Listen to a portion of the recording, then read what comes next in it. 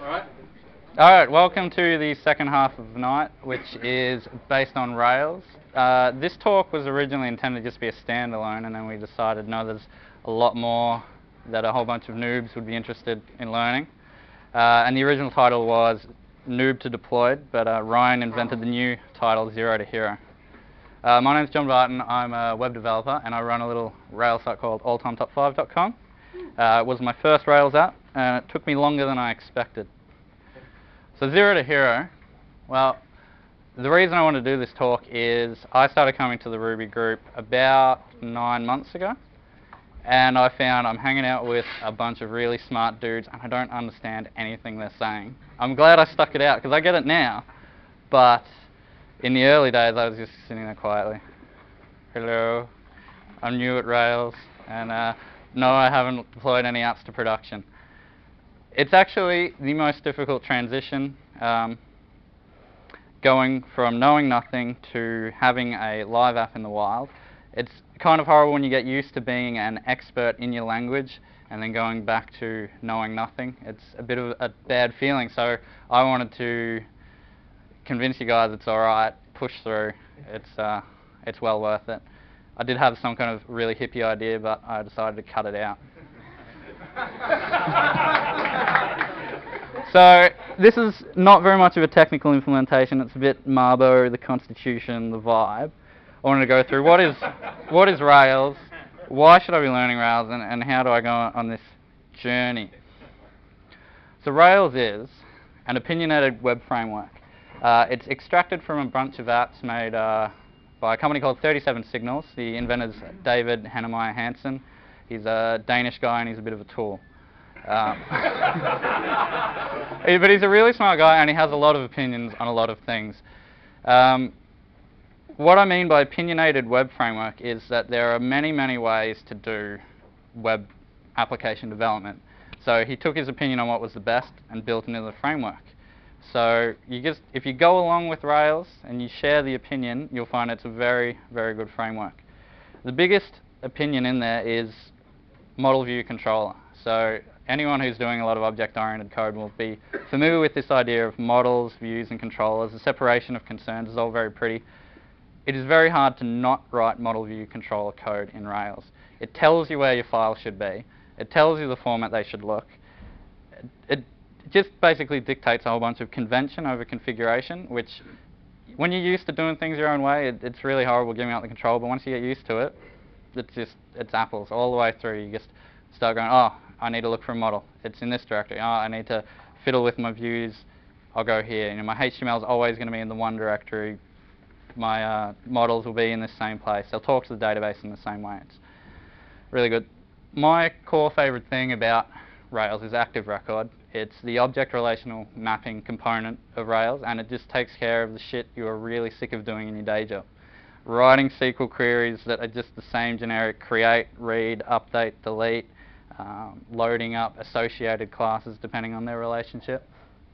I've got some code here from Alltime Top 5 actually. The core idea in the site are these lists. And this is everything but the code, like the specific methods that you'd have. So up here, I'm saying I've got a list. It's an active record object. It has many list items and it has many comments and it belongs to a user. That's all you need to write, and it will take care of the foreign key mapping back and forth between users, list items, and comments. It also refers to itself because you can create a list that rebuts another list, because the idea is the top 5 lists and you disagree with someone because your opinion is infinitely superior. So you'll create one that responds to that, and then so on and so on and so on. You want tagging? It's one line. Acts as taggable, and in the case this just makes all my tags lowercase. You want validation? Well, it has to have a title. So I've got validates presence of title. This is basically a classic DSL for taking care of web app rubbish that you're doing over and over and over again. So why should you be programming in Rails? The first thing is the productivity boost. It takes a while to ramp up to it, but once you get it, you're going to be churning out code a lot faster. I keep telling friends who are building apps in PHP or .NET, yeah, I could do that in a weekend. I could do that in a weekend. I'm not going to do it in a weekend because I have better things to do, but I could do it in a weekend. The other big thing is maintainability. Because there is a convention for everything, you don't have to wonder where that half-wit in the corner of your office has put that one file, it's doing that thing to the object and it's creating that bug and people are screaming at you. You don't have to worry. It's in your models directory. It's got a name. It's always named. It's the same name as your table. You never get confused. I'm looking at the what the hell is that? What's this? You're going to know where it is. So you get this massive productivity and maintainability boost. So you build your app quickly, and then over time you want to add new things. You just know where everything is. So you just go to it and you build it, and you build on it quickly. Now a lot of people are going, well, I can't use Rails in my day job. I'm a .NET developer during the day. I work for mycareer.com.au. Can't use Rails at all. But I've got my side projects. But it is still worth learning to use code in Rails anyway. Because there are all these opinions on the best practice like model view controller, and it's very hard to not do things right. You get very used to doing things the right way. So then when you come back to your day job and you go, why is this class here? Why is that there? Why is this a big mess of spaghetti code? I thought gotos were left in the 80s, but you're going to find it.